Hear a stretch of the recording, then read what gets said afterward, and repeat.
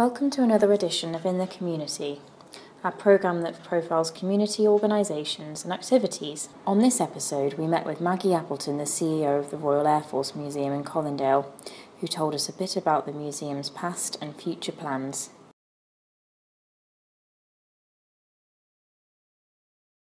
The museum was founded in 1972 and actually was founded as a legacy of the 50th anniversary of the Royal Air Force.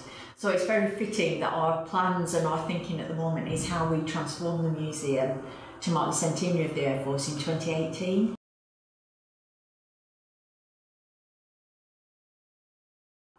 Our key visitors are families. So of course we have lots of people coming who are interested in flight and in aircraft and the Royal Air Force. Interestingly, the majority of our visitors at both our sites and specifically here in Colindale are family visitors, and that's my introduction to the museum. I came when my boys were little and used to bring them and enjoy lots of days out here at the museum. So it's often a family audience just looking for a great day out, and the site is such a fun site for boys and girls, mums and dads.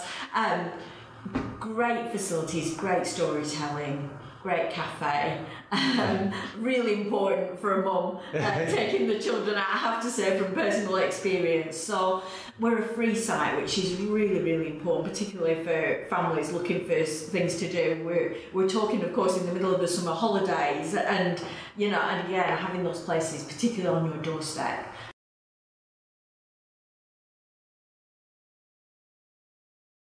So the museum, we feel, is a warm welcome for all our visitors, but we want to do so much more than that and really build on what we've achieved over the last 50 years. So our planning for 2018 is about completely transforming the site. So one of the things we want to do is tell the stories of the site, because we are one of the national museums for the UK. We tell globally important stories, but we're also very much a community resource, and the story of our site here in Colindale is fascinating and incredibly important. So one of the things we want to do is tell those stories to people. The first night flight happened from here, the first parachute jump happened here, Spitfires and Hurricanes defended London during the Battle of Britain from here. So the stories of the site themselves are really, really interesting. So telling those stories is important. And as well as telling the stories through our collections, we'll be telling our stories through the landscape. So grassing over the middle of our site to bring back those echoes of an airfield heritage, so that we're really sharing those stories in very powerful ways for all our visitors.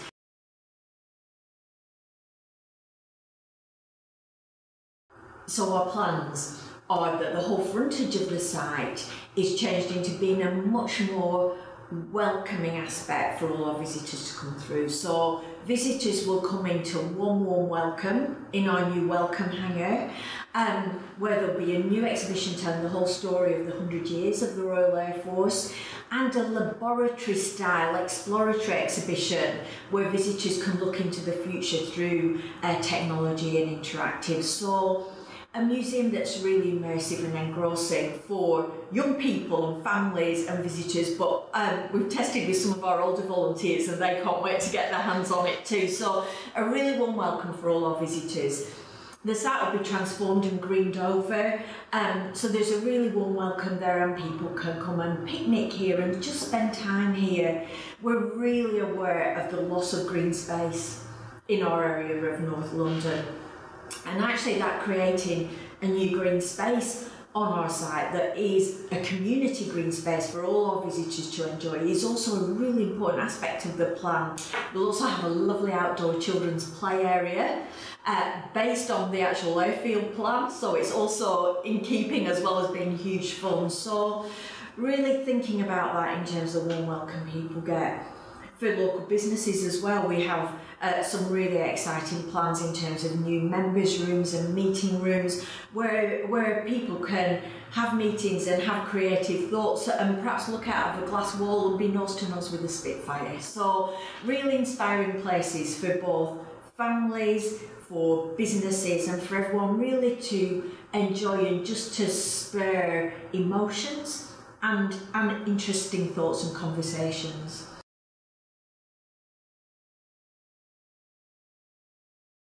We'd love to really bring all our local visitors on board to help us in our planning for 2018. We've got an awful lot to do for them. Our transformation of the site is going to cost £23.5 million.